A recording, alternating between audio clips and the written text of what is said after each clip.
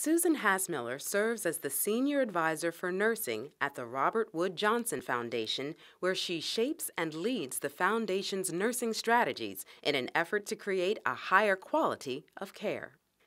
In partnership with AARP, Hassmiller directs the Foundation's Future of Nursing Campaign for Action, which seeks to ensure that everyone in America can live a healthier life. She is co-director emeritus of the Future of Nursing Scholars Program, a PhD scholarship program meant to build the leadership capacity of nurse educators and researchers. Susan served with the Health Resources and Services Administration, where she was the executive director of the U.S. Public Health Service Primary Care Fellowship and oversaw other national and international primary care initiatives. A member of the National Board of Governors for the American Red Cross, Susan served as chair of the Disaster and Chapter Services Committee and national chair of the 9/11 Recovery Program.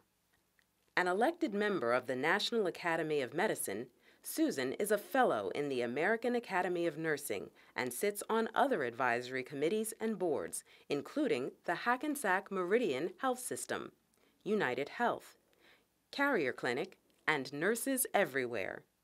The recipient of numerous national awards, most notably, Susan received the Florence Nightingale Medal in 2009, the highest international honor given to a nurse by the International Committee of the Red Cross. We are honored to provide you with an honorary degree from the University of Pittsburgh School of Nursing. Thank you so much for this honorary doctorate and for the incredible honor of speaking with you today. I wish we could celebrate your accomplishments in person. I offer you, the graduates of the University of Pittsburgh School of Nursing, my heartfelt congratulations. What an honor. Parents and guardians, family, friends, faculty, and university members, thank you for your unconditional love for these graduates and for supporting them on their journey, especially during this very difficult year.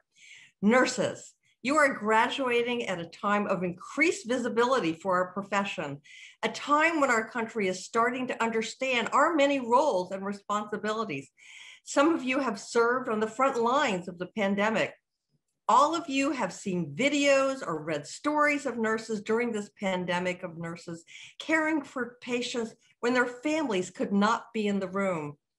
Nurses have risked their lives to care for multiple critically ill patients at once. They've updated family members about the status of their loved ones. They've used their iPads to set up calls between patients and family members to say goodbye after their shifts have ended. They've stayed with their patients so they didn't die alone. They've worn photos of themselves around their neck so that their patients could see what they look like underneath their PPE.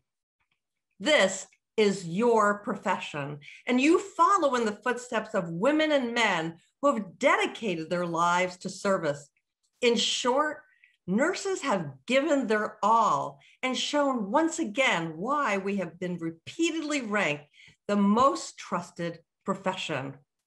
And in spite of the emotions toll that nurses have faced, 75% of nurses in a Robert Wood Johnson Foundation sponsored survey said they would recommend the profession to others. Make no doubt about it, you are part of an amazing profession where you will have the opportunity to impact others each time you start your shift. My advice to you is to turn your career into a calling. Ask yourself, what is your life asking you to do? What are your deepest desires? How can you match your talents with the world's needs? Who are your people and who will you serve? There's no better time to ponder these questions than right now when you've got a multitude of choices before you. Now, more than ever, we need to build a fairer and more just world.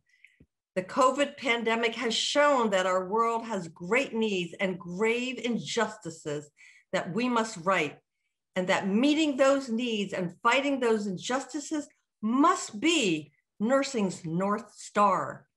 While we are all interdependent, we have not experienced the pandemic equally. Black, Latino, Indigenous, Pacific Islander, and lower income populations have fared significantly worse. That's because they are less likely to have access to healthcare, the ability to work from home, and are more likely to live in homes and communities where social distancing is impossible. We must say never again and commit to a more just future. The National Academy of Medicine will release on May 11th, The Future of Nursing 2020-2030, Charting a Path to Achieve Health Equity, a report that I've been working on for more than 2 years with an esteemed committee. This report gives nurses and our partners in healthcare and communities tools and support to make our country more just and healthy. Please go to the National Academy of Medicine website, read about the report, and see how you can get involved. It won't be easy. Our nation's injustices are built upon 400 years of slavery, segregation, and systemic racism.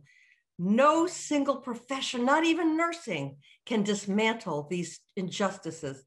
But nurses are perfectly positioned to join with other professions to give everyone a fair and just opportunity for health.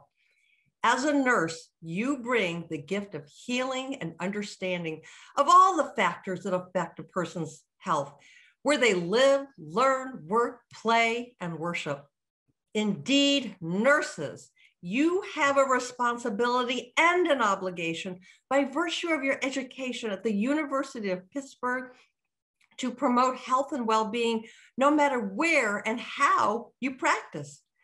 Our profession has fantastic leaders and role models who are creating a more just future. Take Kathy Elliott, a Pittsburgh nurse. She runs Gwen's Girls, an organization that seeks to empower girls and young women to have productive lives through holistic, gender-specific programs, education, and experiences. She oversees the See the Best in Me, an initiative focused on the development of healthy self-esteem and critical thinking and advocacy skills that will enable girls to better understand and express themselves about the issues that affect them daily. In 2016, she convened 200 experts from the education, child welfare, healthcare, and juvenile justice fields for a Black Girls Equity Summit. Elliott then organized 4 work groups that meet monthly to collaborate on addressing inequities in health and wellness, school pushout and discipline, child welfare, and juvenile justice. She exemplifies nursing leadership at its best. As you start or continue your careers, you can follow in her footsteps and countless other nurses like her. Build expertise around your passion, read everything you can, conduct research, publish and present on your area of expertise, and then raise your hand when it comes to serving on a committee and drafting policy. The world is run by those who show up.